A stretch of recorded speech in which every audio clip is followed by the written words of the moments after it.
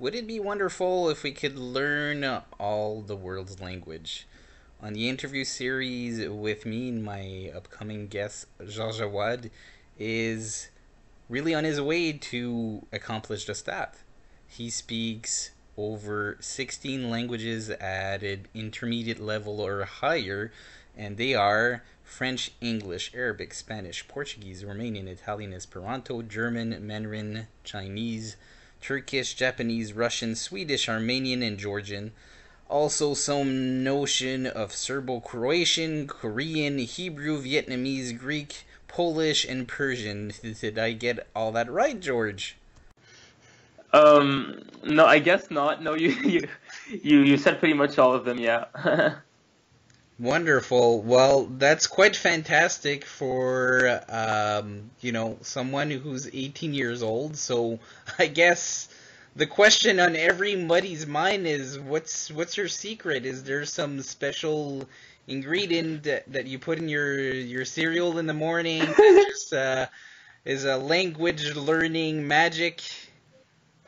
Well, I remember when I was in sixth grade, I was really curious to learn more about my cultural heritage, which is Arabic, where the Egyptian and Lebanese cultures, Right. because my dad is from Egypt and my mom from Lebanon. So I was really curious because even though I could speak some Arabic, but I could only speak some really rudimentary Arabic, simple that I could use with my grandparents, but I couldn't understand the news. I couldn't read any Arabic. I couldn't write it. So I felt a bit disconnected, and I really wanted to learn more about my roots. And so I asked my grandparents, "Oh, what are they saying on the news? What are they saying on this show? That's a bit complicated. We never use that together." So they told me, and I found out that I was really interested, and I wanted to learn more with them. And so my grandparents taught me how to, well, the Arabic alphabet, and then they taught me how to write the letters, how to write the script, Right. and and then they made me do some dictations for practice, and I, yeah, it was fun, good memories, and yeah, Well, that it's a was great way to connect with them, I suppose. exactly, yeah. So I was able to learn more about their interests, the shows that they like, the news that they watch, and and then I came back home and I told my parents, hey, I'm learning Arabic with grandpa and grandma, and yeah, they were really happy to learn that. And then after a few months of learning Arabic, I discovered that I really liked it. I was really interested, and my parents noticed as well. And my dad told me, hey, George, maybe you could go on the internet. There's this platform called Google Translate. If you want to practice your Arabic a bit more when grandpa and grandma aren't here, or if you want to learn even more languages, you can use that. So I gave it a try, and I went on Google Translate, and I typed in the most random sentences you can imagine, and then it was really random. It was like, oh, I like to put candy peanuts in my bat soup or something like that. Really Right. complete. Yeah. And so I wanted Something to that find would out pique your interest, I suppose. exactly. And so I wanted to find out how that was said in other languages, and I tried random languages, and I instantly fell in love because I really liked. I was really interested in the writing scripts, but especially the pronunciation, because when I clicked on the audio, I was like, wow, so that's how it's pronounced, and that's how all the letters are pronounced, and it's so different from French or English. And I really, wow, it's really interesting. And so I went on, I was curious to know more, and like, what was the logic or the pattern behind it. So I went on Google and looked up a few websites, and that was when I discovered Omniglot, and on that website I learned pronunciation and the alphabet with a few sample phrases. And that was when I had I had my first taste of what it was to learn a language. But back then I was quite young. I think I was 11, almost 12, and at the time I wasn't really as interested as I am now to actively learn and speak the language. I was more interested in just knowing how it works. So I did that a bit a bit in secret because I didn't. Yeah, yeah, in secret because I didn't know many other people. In fact, I didn't. Well, uh, I'll be real. I didn't know anybody else who was interested in languages other than me. So I just decided to keep it to myself because I was a bit of a shy kid back then. I didn't want people to laugh at me because I had a weird interest. So I did it on my own on my free time. Um, but then after I learned Arabic, and then I started Mandarin after that because Mandarin Chinese is my favorite language of all time. So yeah, I discovered the Chinese characters and the Chinese sounds, and it was one of the languages that I thought, wow, it sounds so musical because it has tones. It's a tonal language, and Right. also the characters make it look like it's like drawing art or painting or something because it's like drawings on that replace letters, and I wanted to know more about them, so I looked up YouTube tutorials, videos, websites, even songs, and that was when my Chinese learning started. And I also when I got when I found out I wanted to learn more languages, I added Spanish, and that was pretty much it. And then I moved on to ninth grade or secondary three when I started to take actual Chinese classes at school officially, and that was when I think that was when. Along with the fact that at the same time I discovered polyglot videos on YouTube, I discovered Tim Donner, Benny Lewis, Simon Ager from Omniglot, I think Richard Simcott as well. I discovered those polyglots. They had made videos of them speaking 20 languages, 15 languages, and I was so impressed. I was like, wow, wow, wow. And so, first of all, I'm not the only human being in the world who likes languages as a hobby. And second of all, wow, they actually, how much time did they and effort did they have to spend to get to that level? And I was like, I want to be like them. They're my models. Wonderful. And yeah, yeah. And And so now you get to meet them the Montreal Language Festival next August.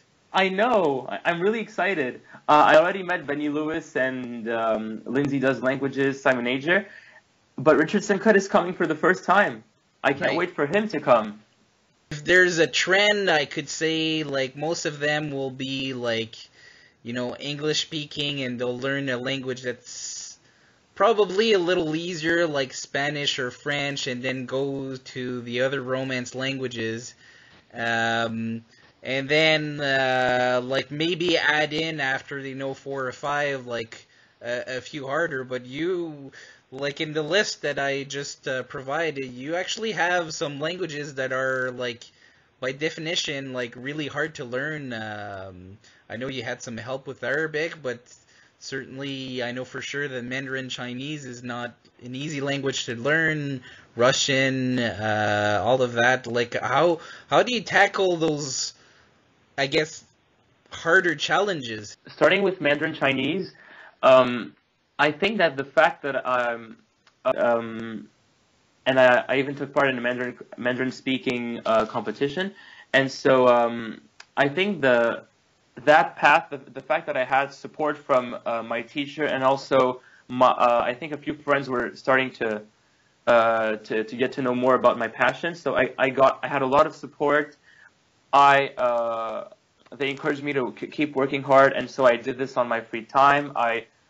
When I finished my homework, I instantly sat at my desk, took the time and energy, I think 20 to 30 minutes to practice a certain topic in Chinese that was more difficult for me, and review the rest. Um, so I Okay. think my drive was really my passion for it. And Russian, well, I think a lot of them is really I had at least one friend to practice with that was supporting me and that was correcting my mistakes and helping me. And I also they're my favorite languages. So when you really like a language, you're gonna learn it faster. That's for sure. Um, Okay. So just get me through your path. So you had already French, English, and Arabic. You learn Mandarin. Then what was your fifth one? I think it was Spanish. Yeah, probably yeah, Okay. Spanish. Um, I did Spanish on Duolingo. I remember I did it on Duolingo. I also listened to music. In fact, for many of my languages, I use pretty much the same tricks. A few apps, YouTube videos, and music. But I just wanted to build my ear to the language. That was the most important part for me. It was to even though I couldn't understand all the words, at least when I heard the language, I knew it was that language. I knew what language it was, even though I didn't understand all the words. And I think that's really important when you start learning.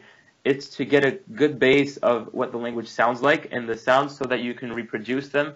And that way, when you read a text, for example, if it's a very phonetic language, you can read the text even though you don't understand anything. You can just Right. pronounce everything. When you learn your first languages, it's going to be hard, but then as you move on to more languages, it gets easier and easier, because first of all, you get used to the pattern of learning that worked for you, so you can just repeat it for other languages. Right. And when you learn a new language, you can link the words to other words that you've already learned in the past in other languages. And the fact that you have a lot of languages from different families, different registers, it helps a lot, because I learned that human beings learn faster when they're able uh, to give meaning to what they're learning, and also to make links between different concepts, different topics. So Right. applying that to languages, you can say that, oh, now that I already know 3 or 4 languages, now that I pick up my fifth one, for example, and I learned that new word. It's a new word. Oh, but it's similar to that word in that other language I know, or Right. it works. The grammar works in a similar way, so you can link it to something you already know. And even with languages that are seemingly very different, once you get the pattern right, I think it gets easier. And the fact that you've already had a lot of, well, not necessarily a lot, but you've had at least some difficulty with another language in the past. Well, you've overcome it, so you know how you overcame it. You just have to apply that technique to the other language, and it'll move on faster. Yes, I do agree that some people learn faster than others, but it's like in anything. Some people are really good at playing music. Some people are really good at playing Right. a certain sport, and other people are good at languages. We all have different talents. We all learn faster or slower than average. But I think that the important thing is not to compare yourself to others, to keep track of your progress so that you can be proud of yourself. And when you're proud of yourself, and when you know that you did a really good job and you learned so much, it's going to motivate you to learn even more in the future. And yeah, that's another advice I would give. Um, be positive. That every day when I'm on the bus, I listen to a song and it makes me review. Or Okay. I have subscribed to channels on YouTube that release videos every week with something related to the specific language or the culture of a certain country, or just any. It could also be a channel about any topic, but in that language, so I can practice. For example, it could be a comedy channel in German. That What's next for Georges Awaad? What's your future plans? What new language do you want to learn? um, right now I'm focusing a lot on a few languages that I already know and that I want to focus on maintaining, especially Japanese, because I'm planning a trip to Japan this summer, and I really want to make sure I can talk for as long as possible with the people, and I'm also going to meet a few friends there that I have. I want to. Okay. I also started a few. Well, the languages that I have some notions of that you mentioned, I'm also working on them. I have a few channels to work on that, and I'm definitely keeping in touch with that. And I I was also interested. I started learning. I didn't keep at it for long because I wanted to touch my other languages, but I also started learning a few a few really simple notions and phrases of First Nations languages. I know a bit of Inuktitut and Ojibwe, and Wow, that's amazing. it's very interesting.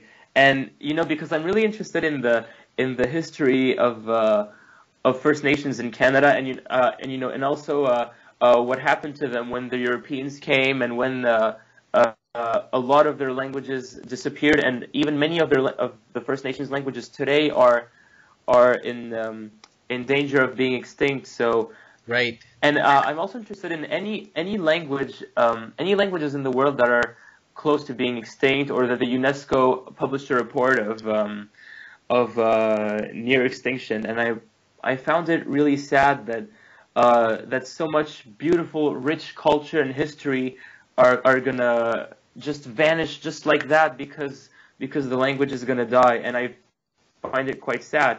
Of course, I can't learn all of them on my own, and just one person can't do much. But at least, you know, I want to select a few languages that are interesting to me, that I feel a closer connection to, and I start with those, and take it from there. And Well, Georges, thank you very much for your time today. Good luck for your future endeavor, and I'm looking forward to meeting you at LangFest in August.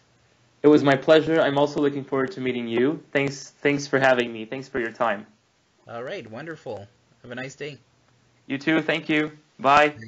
Thank you for watching this video. Remember that you can register for the Montreal Language Festival on the website down below, and you can also follow us on Facebook, Twitter, and Instagram. Have a nice day.